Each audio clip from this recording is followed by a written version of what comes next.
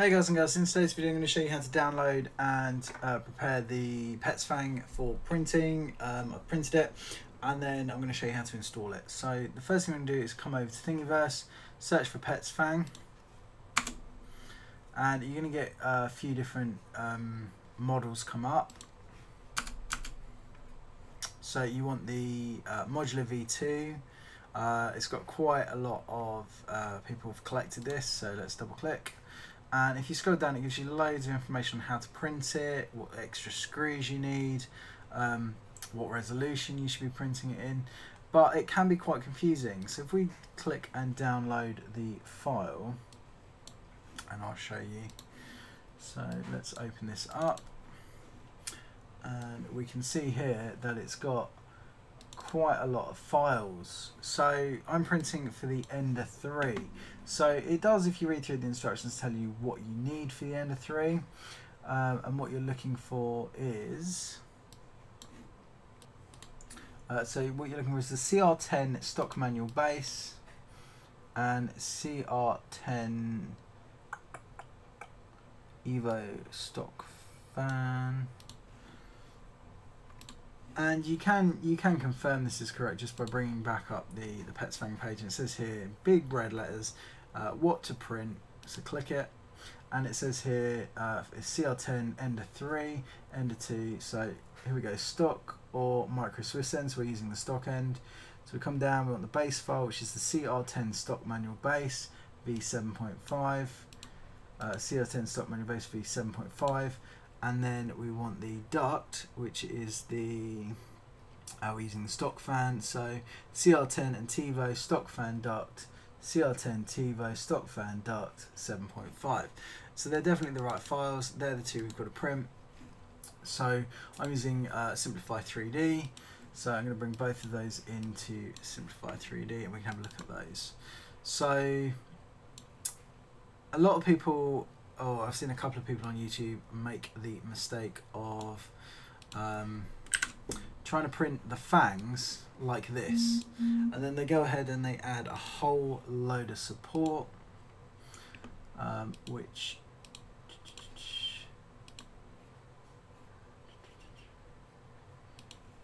generally isn't needed. So they put loads of support in the middle.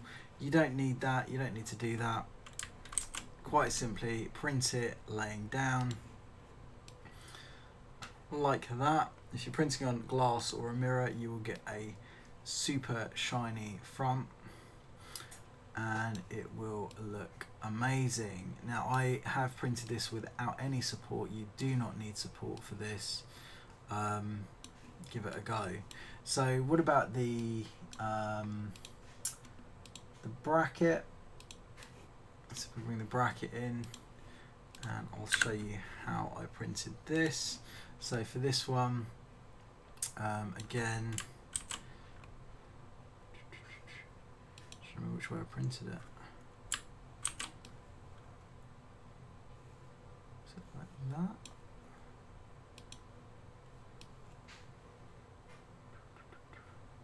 Yeah, so I printed it like this, and did I add? Yeah, I added support to this, so you can see here the support went in here and here, and yeah, that was it. So that's the way I would recommend printing. So they printed pretty well. So let's take a look at that.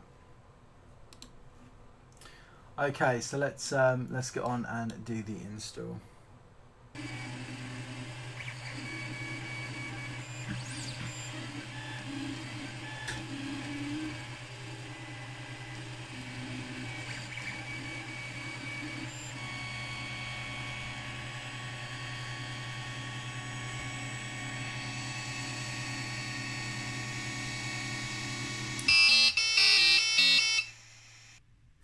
Okay, so we've got the Petsfang printed, the two parts, so the mount and the actual fang, and I'm just going to do a very quick video to show you how to attach this.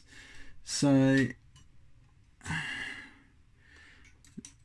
the first thing you want to do is you want to undo the 2 screws here and here to take off the main cover. And the reason I'm doing this front facing, I've seen quite a few videos that are side on, but it can actually make it quite awkward to see what is going on. So we take off the 2 screws, and we are going to use both of these.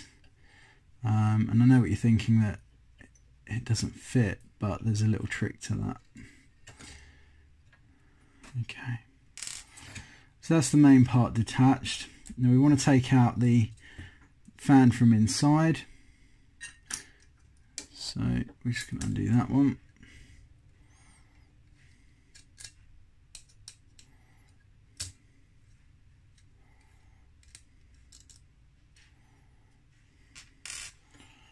Make sure you don't lose your screws.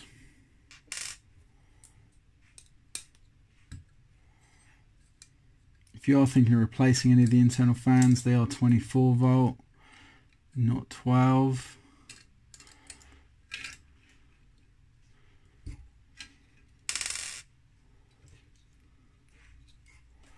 That's actually a bit...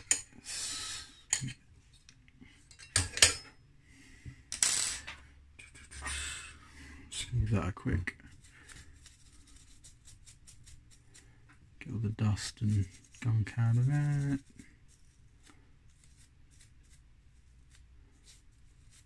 Okay.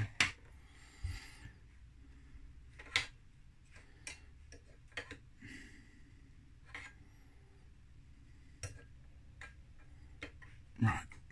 So we can now put our mount on, and if I show you.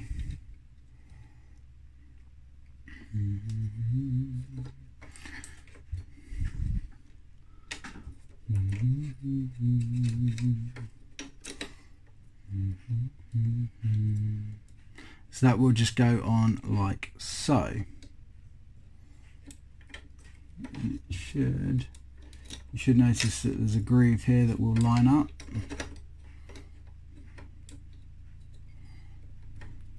Okay.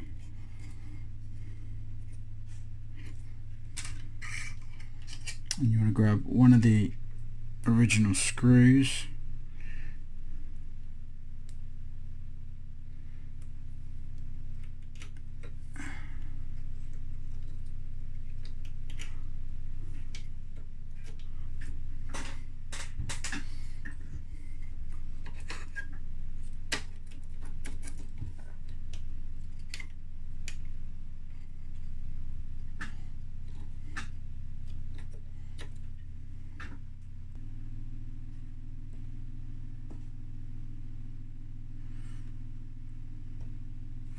Okay, so that screw's on there. The other screw goes in here. Now the problem is that it is too short. So if you want to put that through there, it's not going to work. Okay, it's not long enough. But what you can do is you can cheat, and you can put it in from behind.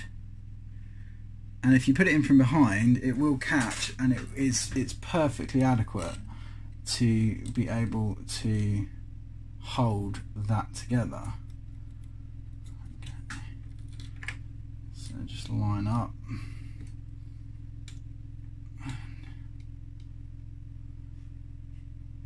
Get that one. Okay, so that's through and that's done up nice and tight. Okay, so we've now got to attach this fan. Now this fan just goes straight on here, like so.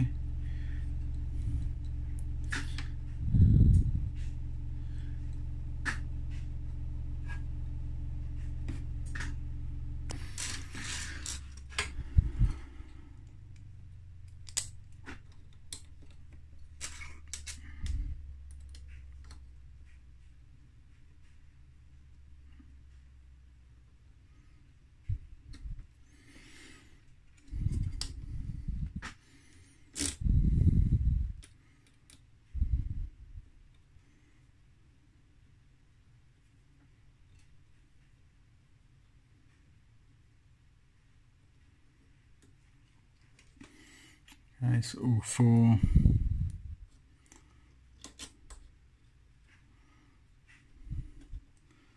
So these are just the stock screws that have been used.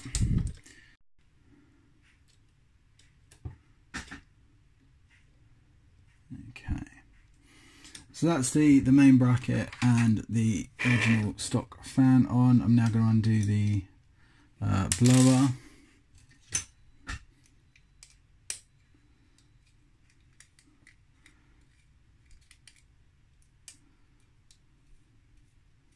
Okay, so this blower has 4 screws.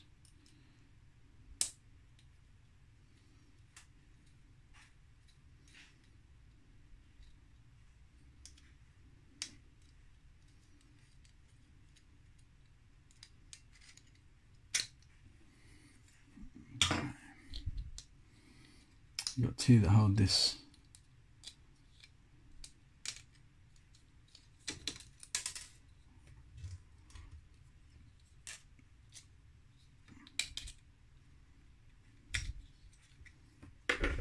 bottom piece on, and one just doesn't want to play today. Okay, so obviously, so with the fangs, this one goes on top.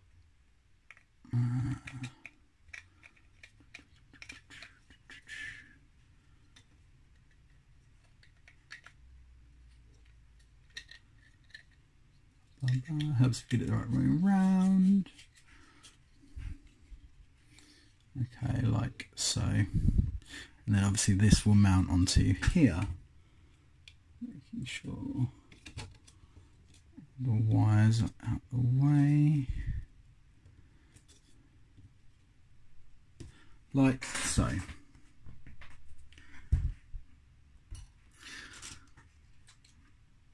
Okay, so to attach this fan, you just want the 2 screws that came with it, and they'll go through there and there. And to attach the fang to the actual bracket, now some people have said you can use those screws, but they just, as far as I'm concerned, don't fit, don't hold it in place. So what you're going to want to do is grab some extra screws, something similar to this, just to go through the side, and then you can, whether you put 2 or 4 on, it's entirely up to you. I'll put 4, so I'll put 4 of these, 1, 2, 3, 4, and that will secure the Petsfang in place. So that's technically how you install it. You want to make sure it's not too low, so you don't want it down here below where it should be, so just about there.